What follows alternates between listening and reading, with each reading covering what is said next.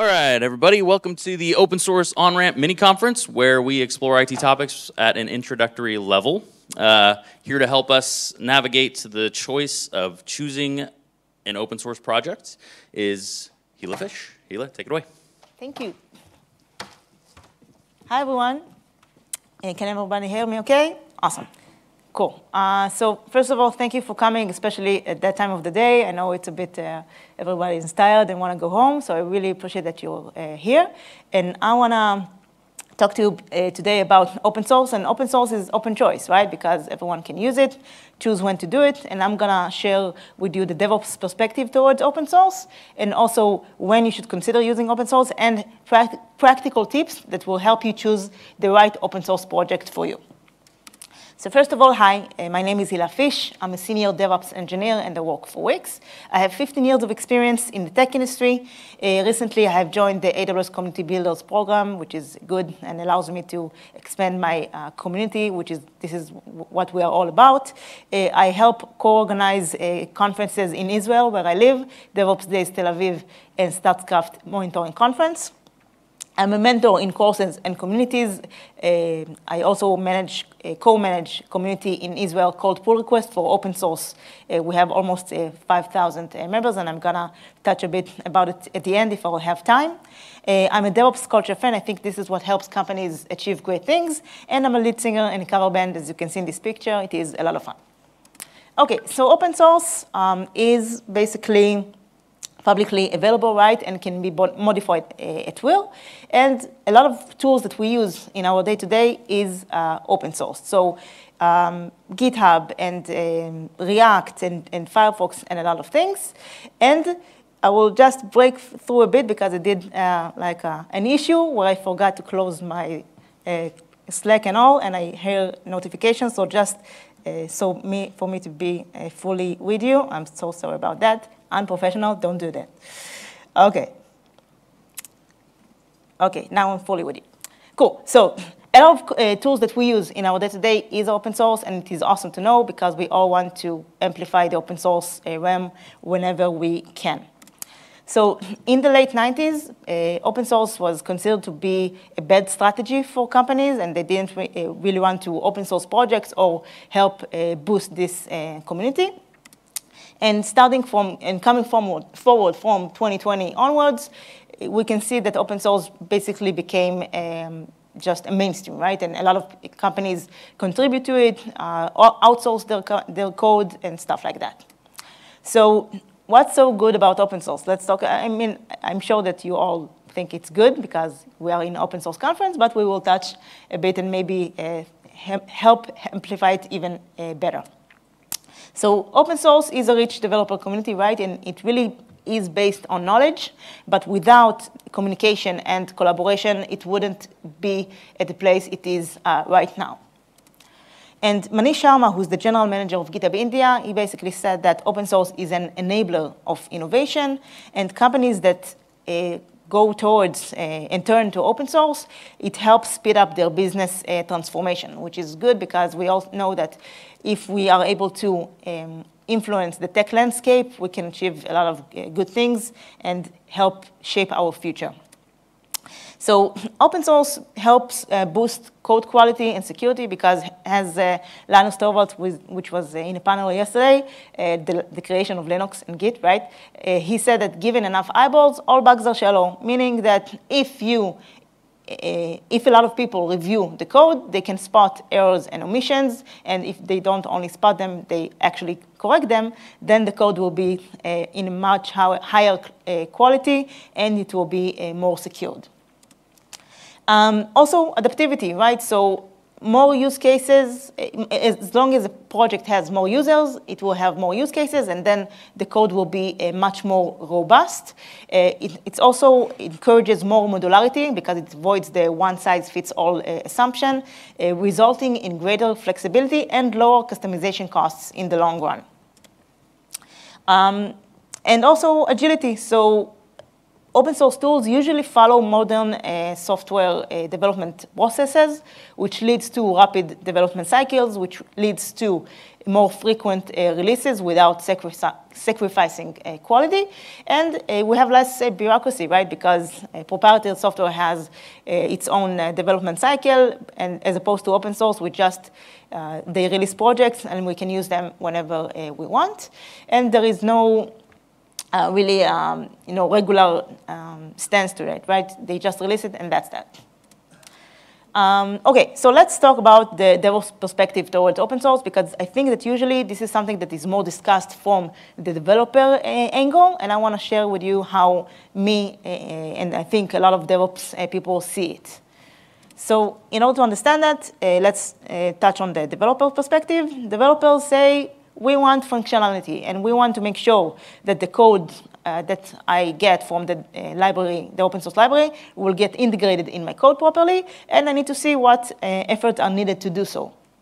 As opposed to that, we DevOps think about our environment, and we need to think about how the project, now it's not a library, it's usually a project or a tool, how it will get integrated in our environment, and we have peripheral things to consider, right? Like security and maintenance and stuff like that. So we have a lot of other things to consider when we introduce an open source project to our environment. Another thing is that when it comes to challenges, collaboration leads to better conclusions and solutions. So a common ground between DevOps and open source is collaboration. And when I need help with something or I need to do some stuff, I feel, at least in my experience, I can feel I can go to open source and just, I assume good faith, and I know that they will help me because we are all a community and we want to help each other. So it's very easy for me to go to open source and achieve what I need, and not as opposed to just go to a proprietary software and that's that. And since my focus is the environment, I want to make sure that I have the best solution offered for my environment. So since a lot of people come together, a lot of people means a lot of minds, and then it will surface better conclusions and solutions, which is always good because I always want to aim for the best solution possible for my environment. We treat open source as tools, and we ask ourselves, do we want to introduce this project to the system because it will allow me to deliver this code, or it will allow me to automate this, or introduce this capability, right? So since a lot of DevOps engineers came from the system background, system engineering background, or system administration background, then the concept of integration is no strange to us. So you can just integrate another tool to our tool belt, our tool chain, and that's basically it. So of course, not everything is bright and good in the world, right? And there are also risks involved. And since our focus is our environment, we want to make sure that we don't rock the boat too much. So let's take, for example, Jenkins. It is open source, and I don't know one single person that is able to upgrade Jenkins version or Jenkins plugins without having any fear that something will break. Just last week, I had an issue that someone upgraded because he said, it's only a version. No, and even the rollback didn't work. So it is something to consider, and we want to make sure we don't rock the boat too much. And we also have a lot of variety out there, right? A lot of projects that we need to think about, is this good enough? Is this cover my use case? And a lot of things to consider. With certain complexities like Jenkins, also Kubernetes has its own dependencies and stuff like that. So we have these trade-offs all the time of if I want to upgrade now because it's worth it and I need this version and these features right now, or I should wait and not rock the boat too much because I care about the environment and the environment stability. And in the middle of everything, we have the research. So each time I have a project to consider whether to integrate or not, I read about it, I Google it, I see videos, overviews to make sure that I really know what I introduce to the environment. Another thing is that we always need to keep tabs and be informed of what's going on, and I will explain. For example, let's take CentOS. CentOS operating system reached end of life at the end of 2021. If I didn't know about that, then I'm putting my systems at risk because end of life means no security patches getting released. So I should be informed and know what's going on, because if not, my systems will be at risk.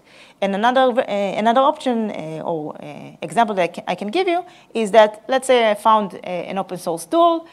Version 1.0 is not that great, but if I wait and see and follow the project status, I will see that, hey, version 2.0 is good because that bug was fixed, and this feature that I waited because this feature really fits my use case now got released. So now this version is good for me.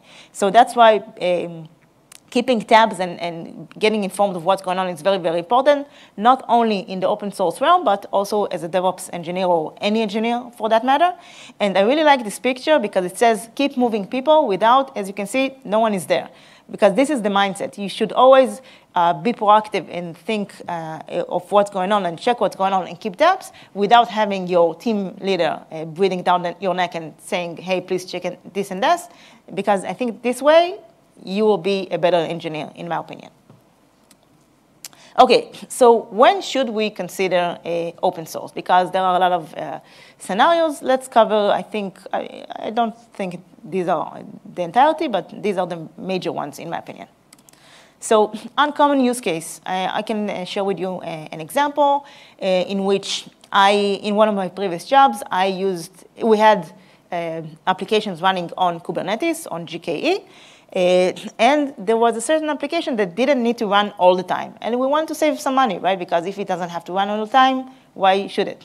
And at that time, GKE, I think it's still the case now, GKE allows only downscaling to 1, the pods to 1, and not to 0. So we searched online and wanted to see if there is a solution for that. And we found a tool called Keda. Keda is an awesome tool, production ready, and it allows you to downscale pods to 1 based on several criteria like pub sub consumption and stuff like that. So once we found this option, awesome, we can use that, and it was really fitted our use case, and basically that's that. So if you have an uncommon use case, you can Google for an open source tool that will maybe cover that use case for you. Limited budget, so of course, if you don't have the budget for it, you can either use a free version of a proprietary software or use an open source and boost open source while you're at it. And the thing about it is you need to think about the lower total cost of ownership. So open source is usually free, right? You need to check the licenses. I will also touch a bit about it later on. But it's usually free, and proprietary software isn't. And there is the same amount of training and maintenance and integration time and efforts that are invested whether you choose to integrate an open source tool or proprietary software. So if it's equally invested, might as well choose the open source option if you don't really have something very critical that prevents you from choosing that. Okay, so this is pretty much the straightforward one. When you have insufficient in-house resources, ability-wise, like this Family Guy right here, or capacity-wise, to either create a solution from scratch or to enhance something of your own, then you can just go to open source tool and use one that fits your needs, because there's also this saying, why reinvent the wheel, right? So if there is already an open source tool that covers your needs, so just use that, and that's that. Okay, so we covered of why to choose open source and good things that come out of using open source, but like everything in life, we have also disadvantages. So of course, again, these are not the only ones that are available, but these are the ones that I thought that it's really worth mentioning. So first of all, security by obscurity, this concept is not applied, right? Because closed source companies can say that since they are closed source, hackers can't view the code for, spot security loopholes and stuff like that. So this notion doesn't apply on open source. It's something to just to think about and bear in mind when we choose an open source project. Prone to abuse. So it doesn't happen a lot, I would say, because people are usually good, especially open source contributors. They want to achieve good and create good things, but sometimes stuff happens, right? And I have two examples in mind. One of them is the colors NPM package, in which the maintainer added a loop in the code, and a lot of companies suffered from it. And another example is the Faker.js package, in which the maintainer had a bankruptcy, and then the next version that he released was actually to delete the project. He removed this project in its entirety. So it doesn't happen a lot, and you can say, yeah, well, I can just put, maybe if it's a library, I can put the version in packages JSON lock or requirements.txt, and that's that. But if everyone would do it, I wouldn't be here talking to you about this scenario, because probably not a lot of people would hear about it. And I'm from Israel. I'm all the way there. So it could happen, so we need to just bear that in mind and think about it when we choose an open source project. Compliance. So in its raw form, open source tools and libraries doesn't provide like a warranty or the word? Official guarantee. Yeah, this is what I want. Or official guarantee for compliance. So there are companies that need that, right? They need to be compliant. They need to do some regulations and audits and stuff like that. So it's also something to consider when going down this path. It's not always free, right? You need to examine the licenses carefully before you choose an open source project, especially if you choose it because of a budget thing.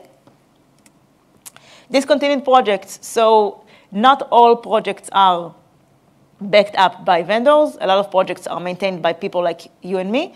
So they can, just decide to stop maintaining the project, and it's okay that this is their prerogative, right?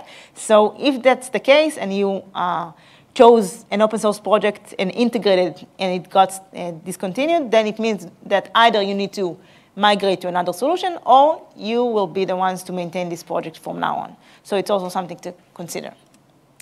Support is not guaranteed, so you need to assume good faith, but as I mentioned with Keda, I do assume good faith, and we had, just before it became production, I had some issues with it. I opened the PR, I explained the issue, I said, please guys, it's going to be production very, very soon. I would really appreciate your help with that. And they released the version for me. It was really no business hours, okay? It was, I think, Saturday or something like that. So they were really, really helpful.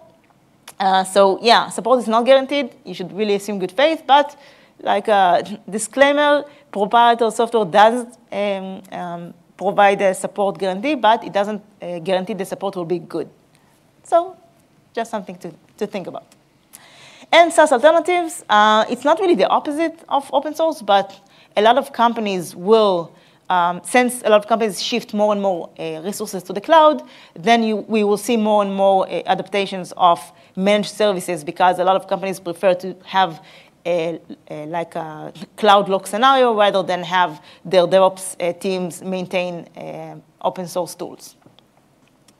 So to sum things up in regards to adopting open source in general, there is no right or wrong. It's a matter of perspective, and there are multiple factors to consider. So you should choose the best open source project that fits your needs.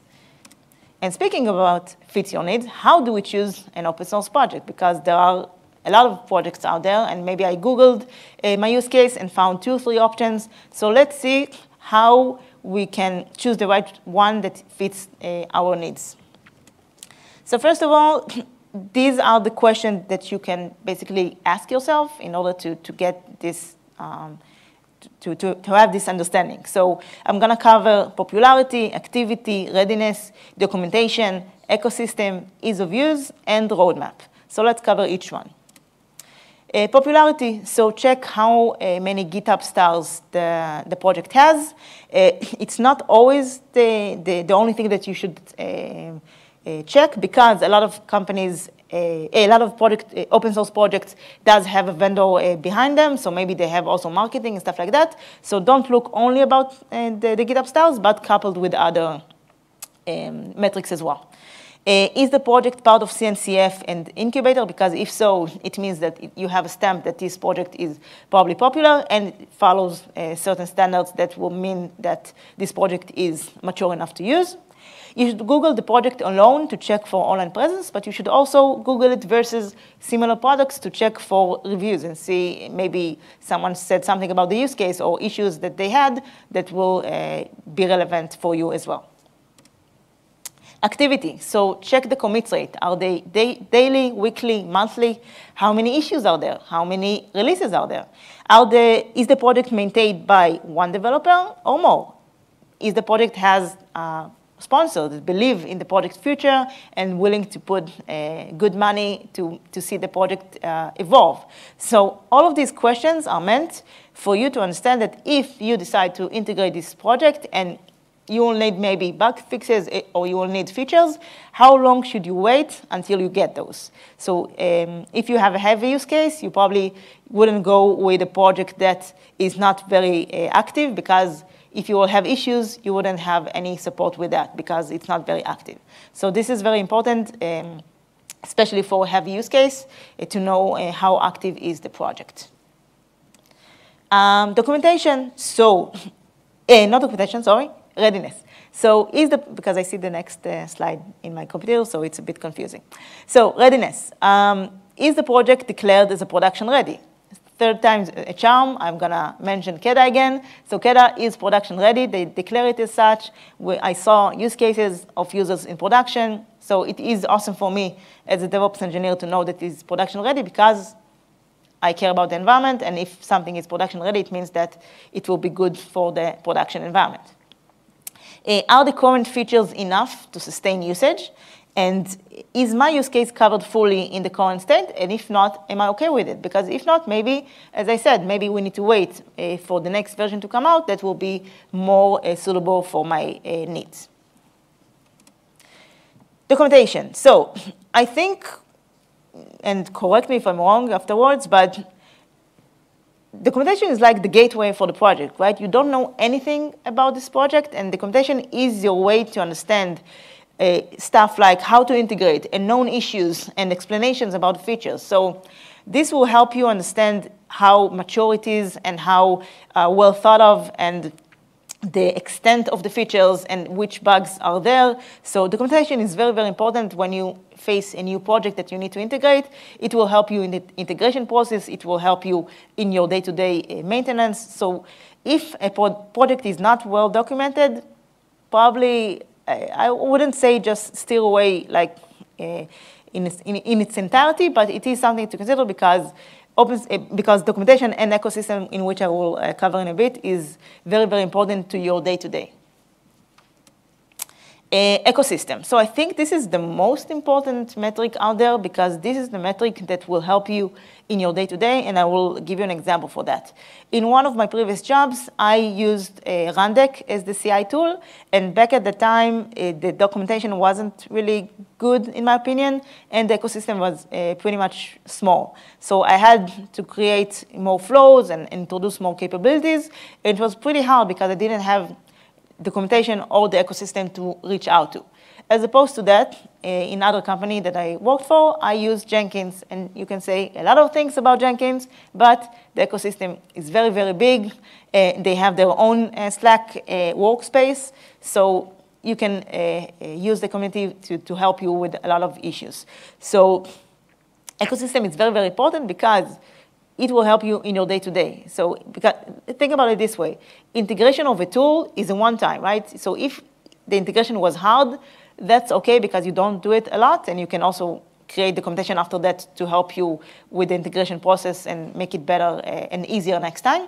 But the documentation and ecosystem are the ones that help you in your day-to-day and will help you maintain it easier in the long run when you use it daily. So, yeah. And finally, not finally, it's very confusing to have the next slide. Never mind. So ease of use. Do a POC, see how well the project got integrated in your environment, and also the ratio between the amount of time to implement until the integration is done. So you know what took time. Is it stuff internally on your company, or the documentation wasn't great enough to explain how to integrate properly and stuff like that? And another important reason, another important thing to to consider is check the issues.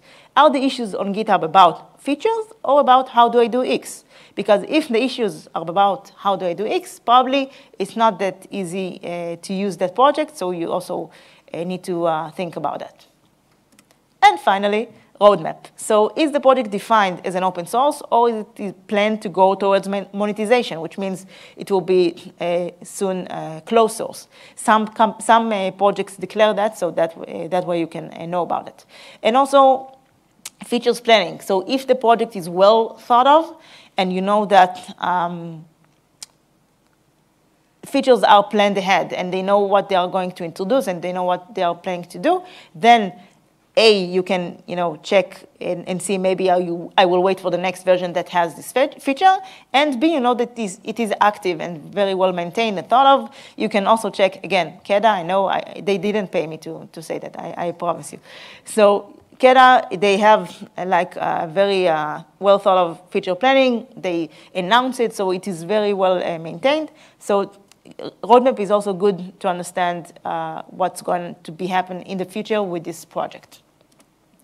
So I covered all these questions. So to sum things up in regards to how to choose an open source project, you should ask the general questions to cover the basics, meaning is the project in a ready enough state to be used or not.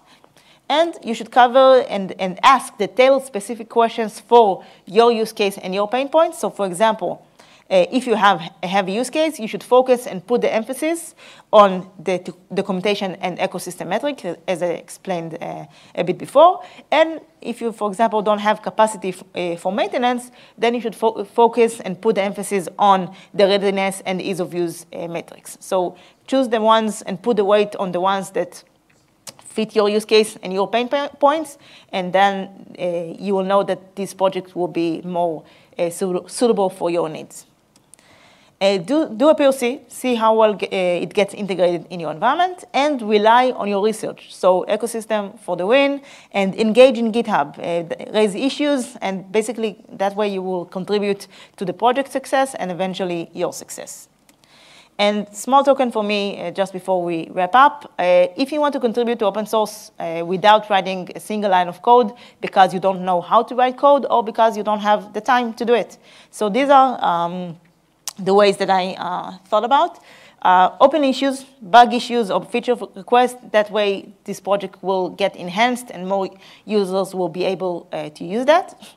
Documentation. Documentation is very, very, very important, as I explained before, and writing documentation is a skill. So if you have the skill, leverage it, because that way the documentation of the project could be more enhanced, more thorough, and as you saw, it is a metric to choose a project, so maybe people will adopt this specific project that you contributed documentation for just because of you, just because of the stuff that you added. So it's very, very important. And if you have this skill, please leverage it. I will thank you. Everyone will thank you.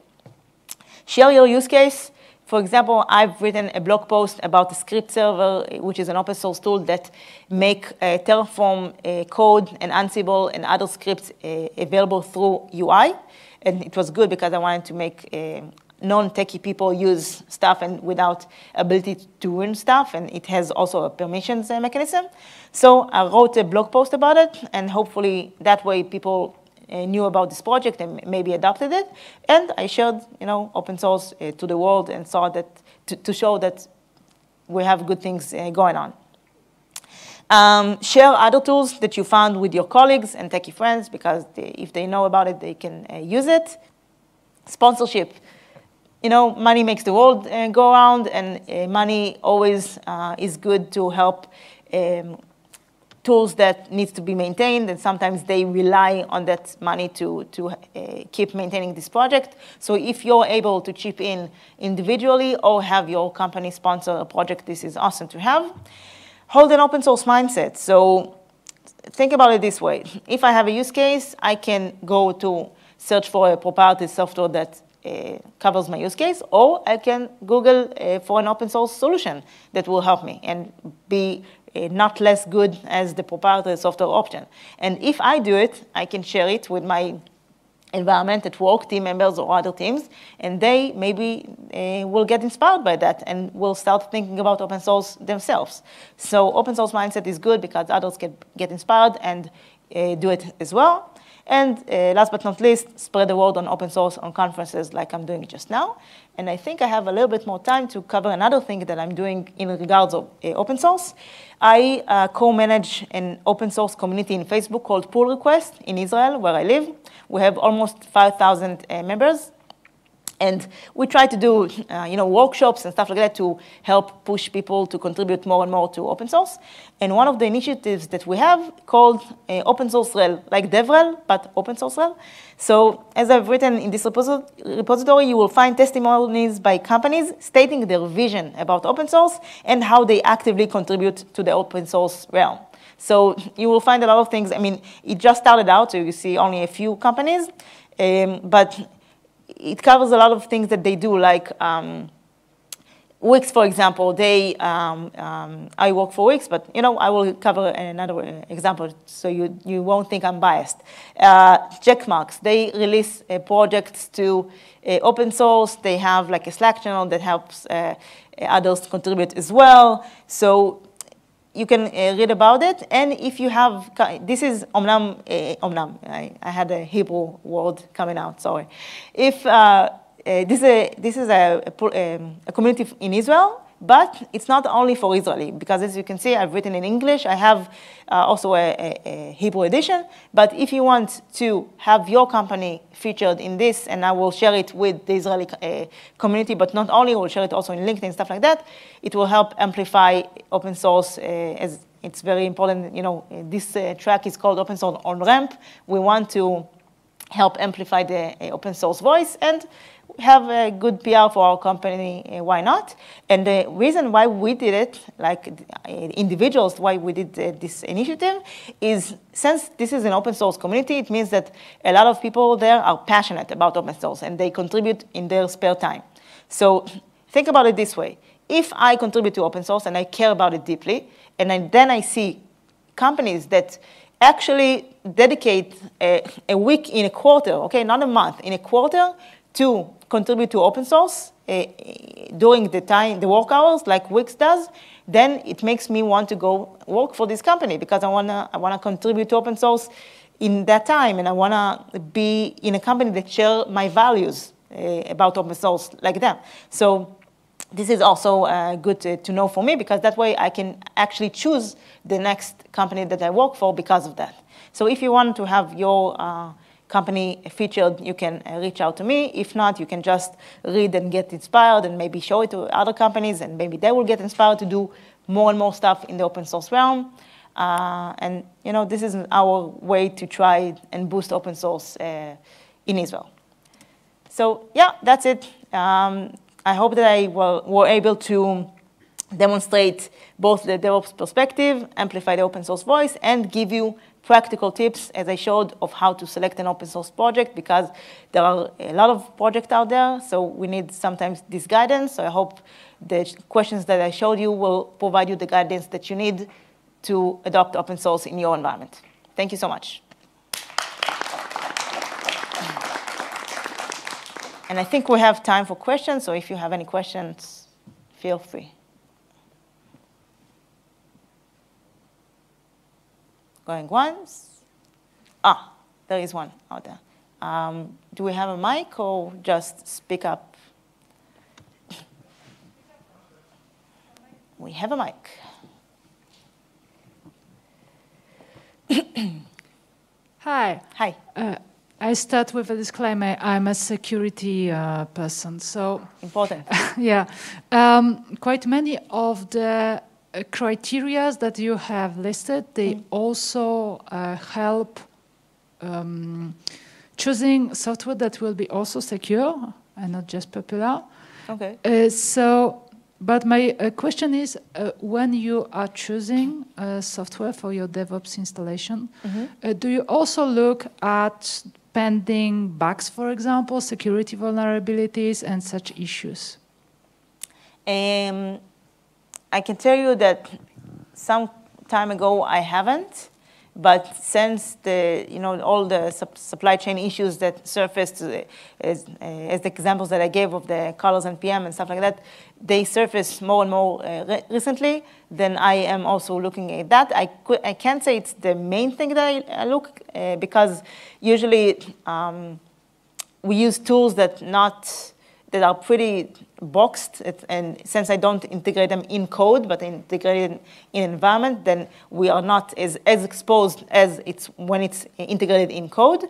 But nevertheless, I do look at that, and maybe I will also edit and refine my presentation because of it, because it really is important. And it's not always people think about security as they should.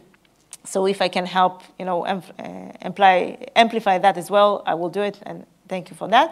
So for sure, it's something that needs to be considered, and I will also check how and discuss it with other DevOps engineers, how they perceive it in regards to our tools and our tool chain that we use. So thanks for that. Anything else? Yeah. Regarding contribution, which is not necessarily writing code, how would you know that a project is, also in regard with writing code, is user-friendly for people who are new to open source and perhaps are not too seniors technologically? I will repeat the questions if you didn't hear.